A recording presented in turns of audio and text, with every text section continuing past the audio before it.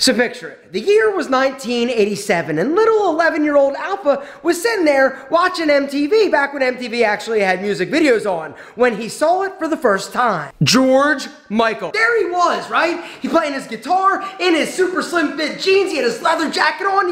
He was doing all sorts of sexy moves. He had sunglasses on. His hair, perfection. But the thing that really drew me in and caught my attention was the beard. I'd never seen anything like it. It was perfect. And it was from this moment that I knew someday, I was going to rock the George Michael designer stubble. Fast forward a few years, few more than a few, and here we are today, and I'm doing a grooming tutorial to show you some of the biggest mistakes that men make when it comes to actually rocking short stubble beards. The first and probably biggest designer stubble mistake that I see guys making is actually going too short with their beard, all right? It's all about the millimeters. Right? The difference between a 5 o'clock shadow beard and sexy designer stubble is about 10 days. When it comes to designer stubble and stubble beards, it's all about the details, the millimeters. And there's a big difference between 2 millimeters, 3 millimeters, 4 millimeters, 5 millimeters. 5 millimeters is the max in terms of technically a short stubble beard. For your beard to look the best it possibly can, you gotta make sure that you are using a great tool that has the flexibility in order to give you what you're looking for. The only tool that I use and that I would recommend is this. It's the Brio 2.0. I'm gonna link to it down below. The Brio is the best in the business. You're also gonna get this, a Zero Blade, which is a $25 value for free for a limited time and while supplies last. The link is special. It's the combo deal, so you don't want to miss this, all right? They do sell out of these every time I promote it. They're back in stock. Now is the time. Hit the link. Treat yourself and your beard to the best. The best is Brio. Hit the link, grab it. If you don't have one, you need one. All right, guys, so once you have your grooming tool, now it's time to actually figure out what length you're going to want to trim it, all right? So 10-day stubble is scientifically proven to be the most attractive in terms of beard length, all right? There was a study done where they basically took all these women, like 1,000 or 2,000 women, and showed them all different images of men at different stages of facial hair growth, from clean shaven to big beard. And what they found is that statistically, 10-day stubble was viewed across the board as the most attractive. 10-day stubble is 5 millimeters. My beard right now is 6 millimeters, all right? As you can see, when I go over it with my 6 millimeter guard, nothing's coming off. But if I want to go 5 millimeters, all I do is flip it around, all right? It's going to be the 3 millimeter, but then I'm going to drop the micro adjustments all the way down. And then all I'm going to do is go over my entire face, which brings me to actually the next mistake that a lot of guys make, and that is up here by their sideburns, all right? If you are having a short beard and you've got a longer haircut, you got to make sure you are fading and blending your beard into your sideburns. One of the things that makes you look stupid is when it's like super short and then bang, there's like a very distinct line in terms of the transition from your beard to your hair.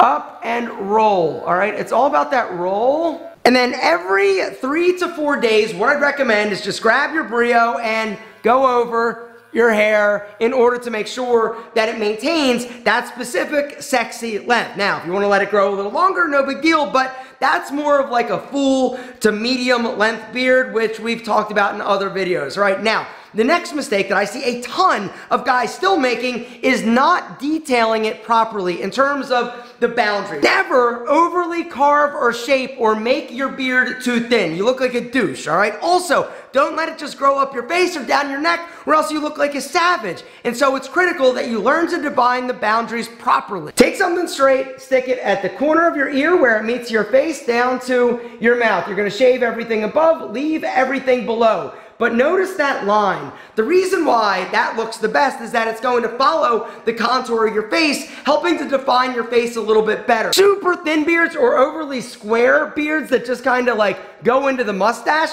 looks terrible, and it doesn't make you look as good as possible. And so that is where the boundary is going to be up on your cheeks, both sides. It's going to help frame your face and make your beard look the best it can be. Now, under your chin, 90% of men that have beards still are carving it wrong underneath their chin, all right? And I used to do it, right? I used to think that you just needed to follow that jawbone. That's absolutely not the case. Head straight, take something straight, right? And you're gonna shave everything below, leave everything above in order to make sure that your beard looks the best it can be and your jaw doesn't look super weak. Grab my Brio, I pop off the regular head and I grab my zero blade. Guys, this zero blade is amazing. It's gonna take it literally like skin bald, but you gotta be careful, right? It just pops on like that. Don't even mess around with this thing, right? You don't even need to when you have something like the zero blade. And guys, like I said, it's free right now for those of you who hit that link down below. The link is special. The Brio 2.0, it's got some features that the original Brio, which is still awesome, doesn't have, all right? You've got this really badass like LED screen. It's gonna show you the RPMs. It's also gonna show you the runtime. And then on the side, you've got a soft touch grip. All right, same ceramic blade, same titanium rake, same huge battery. Guys,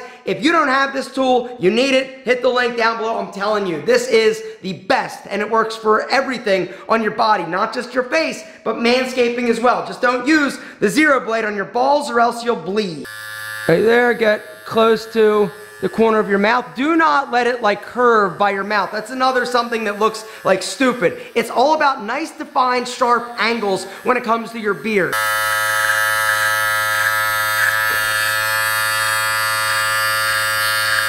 And then get up there near the corner of your nose, right?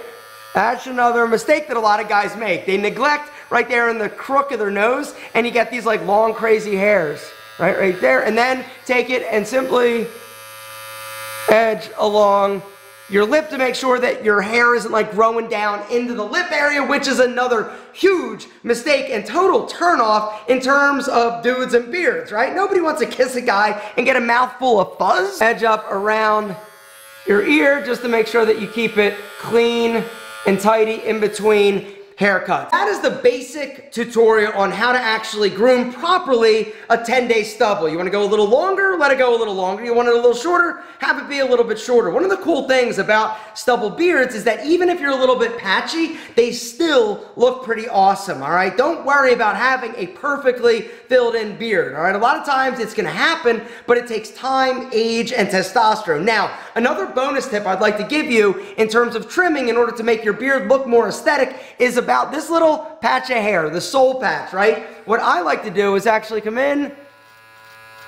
and clean up some of the stray straggler hair right up there, right? Other side, and kind of give it a little bit of a diamond dimension or a triangle. What that's doing is actually drawing the eye down, helping to strengthen your chin. Beard oil. Do you need it when you're rocking a short beard? No.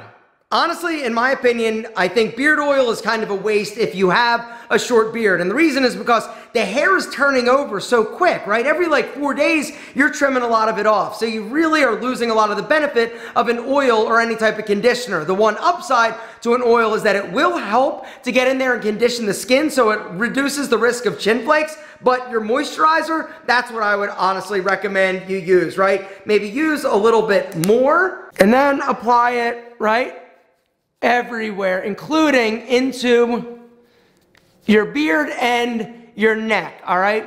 This is going to do a lot better job in terms of nourishing and conditioning the skin, not to mention protect it, right? Because most moisturizers that you should be using has an SPF of 20. And just because you've got a short beard does not protect the skin underneath it from the sun's harmful rays. Beards are sexy, but they also can be not sexy if you make any of the mistakes we talked about in today's video. Gentlemen, don't be not sexy. Be sexy. Avoid the mistakes we talked about, and your beard is going to look better than 99% of other dudes. I love you, George Michael.